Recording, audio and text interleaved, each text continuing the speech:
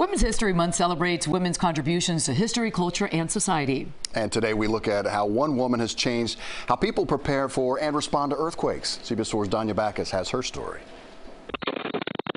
When it comes to earthquakes, one should always be preparing for a big one. Dr. Lucy Jones is who Californians have turned to for information for more than 30 years. It is not on the San Andreas Fault. As a world-renowned seismologist, she's brought comfort and counsel to a rattled public. But even she'll tell you she never imagined a career like this. Absolutely not. I mean, a research scientist, recognition is having your paper cited in some other paper.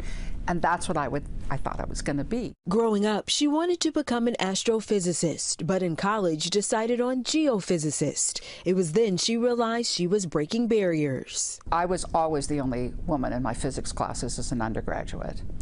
And when I got to MIT, there was one woman in seismology. If anything, it fueled me. And again, my parents, especially my father, it was like, yeah, women don't do science, but you're my daughter. My daughter's going to do it. And she's shown women belong in science. Through her decades of research and public advocacy for risk reduction, she's been able to change policy and create the Great Shakeout, now a worldwide earthquake drill. Did you ever think you would have an impact like this? It's hard to know what impact you're having at this stage. You know, I would like to think there's a difference. Her next mission?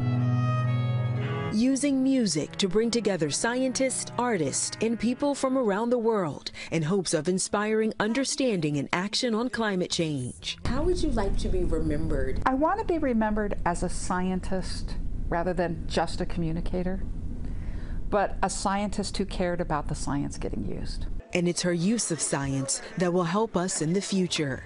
Danya Bacchus, CBS News, Los Angeles.